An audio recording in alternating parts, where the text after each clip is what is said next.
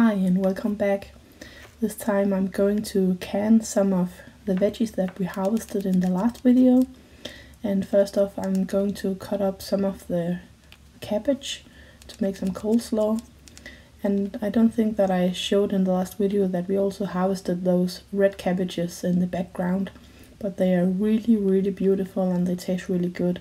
So we will definitely be growing them again.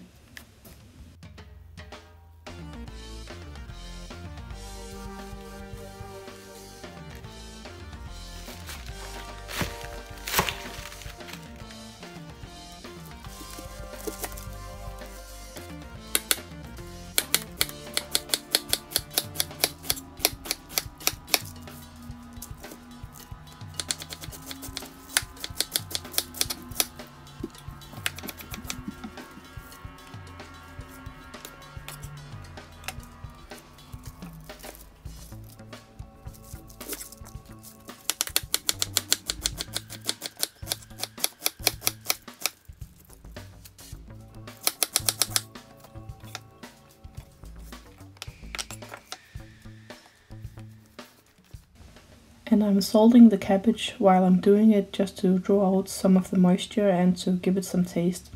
And I'm making two different kind of things, so I have two buckets, the one with the green cabbage and one with the red cabbage. And I'm also going to chop up some carrots and some kohlrabi later on.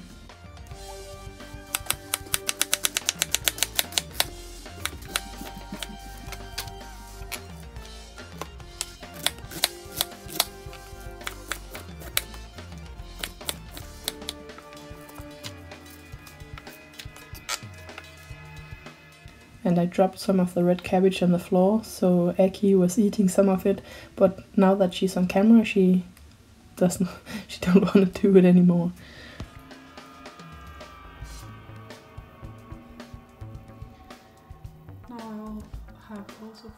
And now I have a mountain of the red cabbage that I'm going to pickle later on, and I'm on to the carrots.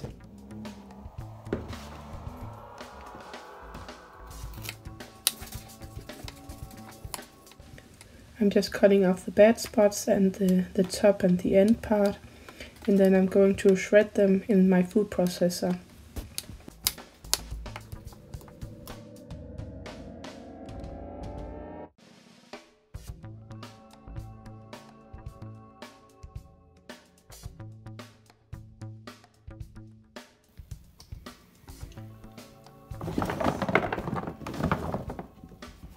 These are all the carrots that I will.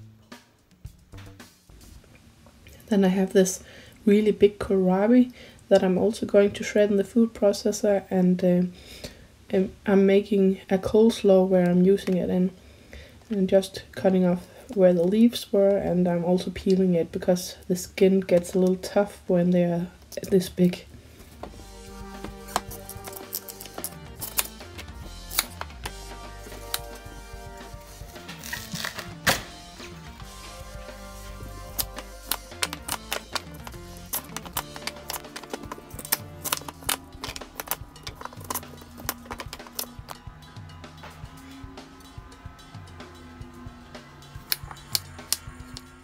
And I'm also using some of the smaller rutabagas that we harvested the other day. These won't keep as well as the bigger ones, and they also have some bad spots. So I thought it would be best just to use them right away.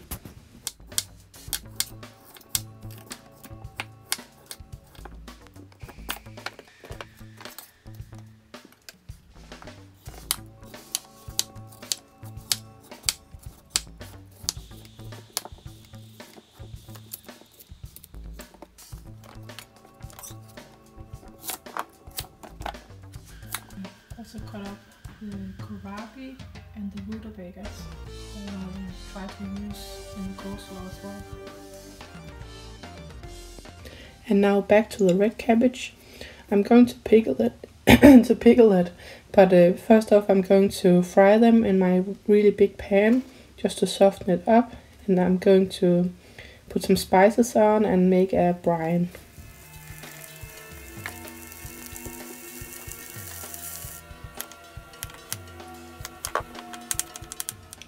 We also had a few apples from the garden that I'm cutting up and putting into the red cabbage just to give it some sweetness and some sour flavor.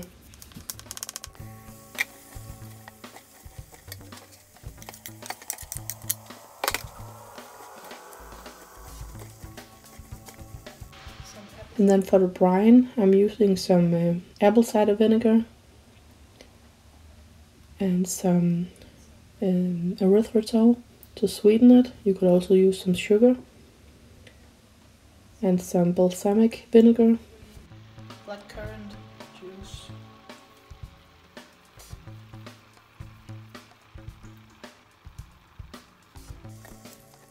And I'm mixing it around just to heat everything up.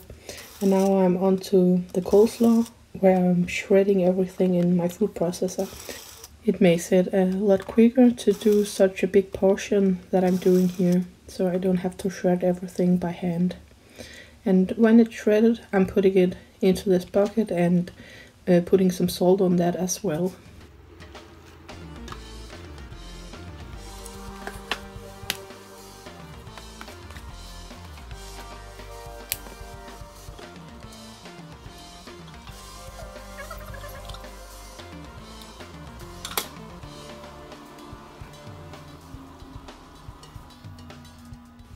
And now the red cabbage is ready to put into the jars.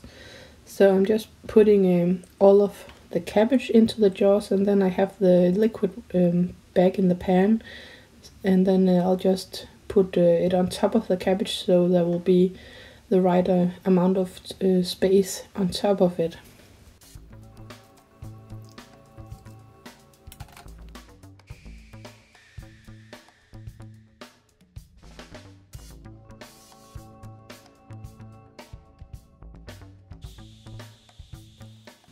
And now I'm making the brine for the coleslaw. So once again I'm using some apple cider vinegar and just some regular vinegar. And also some water. And this is mustard seeds and some erythritol.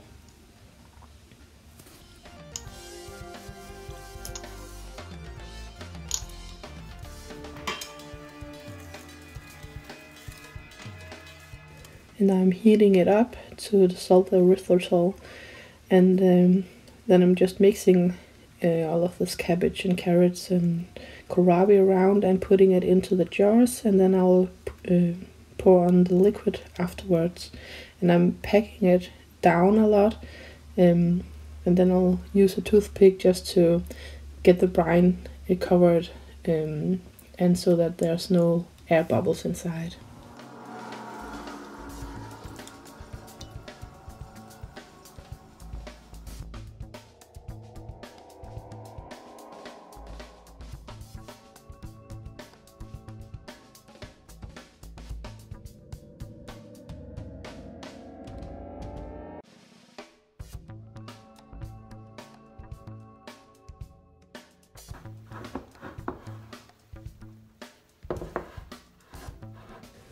And then I'm wiping up the rim of the glass before I put on the lids, so that they will have a nice seal.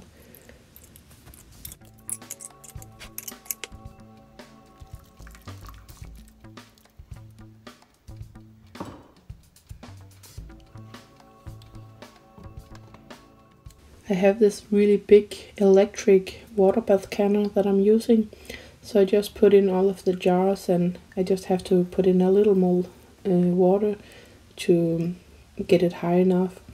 So I both have all of my coleslaw and my red pickled cabbage that I'm putting in, and then I can just put on the lid and set the temperature and the timer.